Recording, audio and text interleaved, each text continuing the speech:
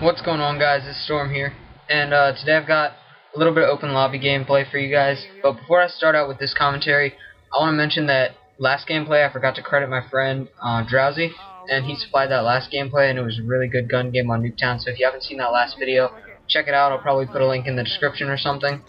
But let's get right into this commentary because I've got something really cool to talk about today. So for those of you who haven't seen, there was a Black Ops 2 unboxing video that came out the other day, and everybody was so busy talking about how what's going to be in the hardened edition, what's going to be in the prestige edition, that nobody really that I've seen caught some of the smaller details in the video. And in that video they kind of released some information dealing with how player cards are going to work in Black Ops 2. So I'm just going to go ahead and read out the quote from David Vonderhaar in this video. So what he stated was, the Emblem editor is making a return. It's coming back in a very big way with lots of new features. You can use these, and he's talking about here is he's talking about the 2 player card bonuses, I guess, that you get with the Hardened or Prestige Edition. You can use these as part of that identity on your player card, and they're inspired by Nuketown 2025 and Call of Duty Zombies.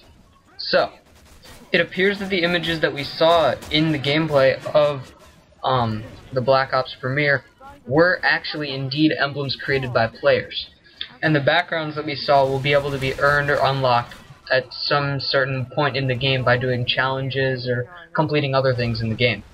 The thing is, though, the system can't possibly just be that simple. If they're talking about adding in brand new features, it can't just be the background and the emblem creator. There's got to be something else that we're not seeing yet that's probably going to make a major effect on the game.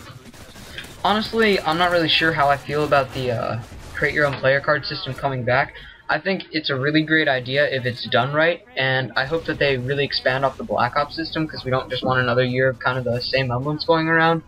But I really hope they're smart with it this time and don't include stuff like a pickle and cherries, so that we don't have to look at weird pictures for the next year and a half of playing this game or so. But as far as we saw during the actual Black Ops gameplay, the emblems that were pictured there looked actually really professional, and they were really well streamlined. But of course, they don't want to put bad-looking pictures in the gameplay of the game. They want to make it all look really professional and that kind of stuff. So they probably had experts make those emblems. But the biggest thing that we'll have to wait and see is these new features that David Vonderhaar says are coming to the Black Ops 2 emblems. So if you enjoyed this video, please leave it some support. Help spread it around a little bit, let people know what's going on with these player card emblems. I'd really appreciate that. And also, please leave your opinions on what you think of the old player card system coming back with new features and possibly being buffed up a little bit.